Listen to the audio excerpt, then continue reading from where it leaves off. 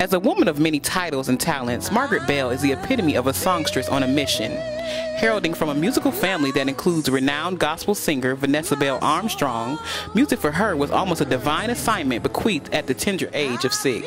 Because I was given the gift to be able to sing and to be able to write, I found out at a very early age that I was supposed to be before the people. And I was really shy. I was very shy and very withdrawn coming up. And as time went on, my older sister, she preceded me with singing. You know, we came from my dad's church, from a Pentecostal background. And she went before me. She used to always tease me all the time, you know, Margaret, you're singing through your nose, you know, you don't, you sound a mess, you know. But I didn't let that stop me because I've always been driven, even from a very young age. And since I learned my purpose at a young age, and I knew that I was given a gift and a talent to do something and to say something. And this message that Bell speaks of is hope. Hope is important to me because without it we perish. Without it we have nothing.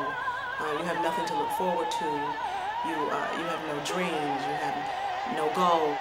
One of her greatest fears, she says, is not living out her divine purpose of sharing music while here on earth. I feel like if I don't spread the message that God has given me to spread, I feel like, I don't know, I feel like I would be wanting. I feel like I would not have achieved what I was supposed to achieve. I would feel incomplete. And